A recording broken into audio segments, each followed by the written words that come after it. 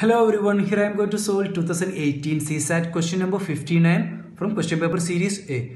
Consider the sequence given below. 4, 12, 95, 1, 1, 96, 29, 1, 96, 26, 2, 96. What is the next term of the series?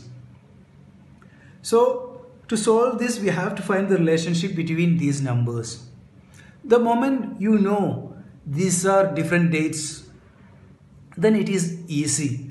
Now see, this is 4th December 1995. This is 1st January 1996. This is 29th January 1996.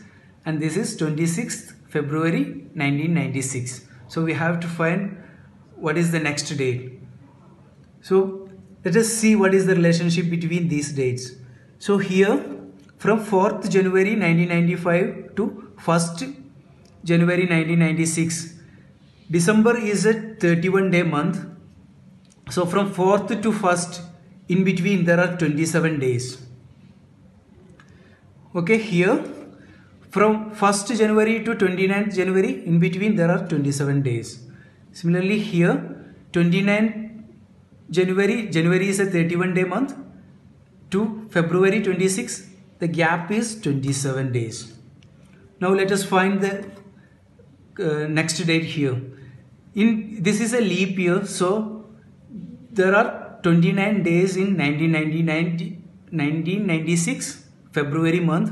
So 3 days from February, and we take 24 more days from March.